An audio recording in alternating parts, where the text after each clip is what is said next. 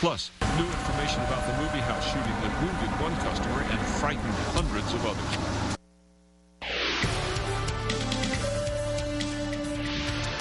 Good evening. Albuquerque police now know who they're looking for. And they're working hard to find the man who caused a chaotic scene at an Albuquerque theater over the weekend. In the past half hour, Public Safety Director Darren White released new details about the shooting at Century Rio 24 Saturday night, including the name of the suspected shooter.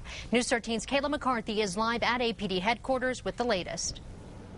Jessica, an arrest warrant has been issued for 22-year-old Dante Akins. He'll face charges of negligent use of a deadly weapon and unlawful carrying of a deadly weapon. Public Safety Director Darren White says Akins' gun accidentally went off during the movie Avatar Saturday night, hitting Stephanie Davis in the ankle. According to the criminal complaint, Davis told investigators she felt something hit her foot and didn't know she'd been shot until she left the theater as everyone else was evacuated. Darren White says it was an accident and that the two don't know each other but were sitting somewhere near each other in the theater.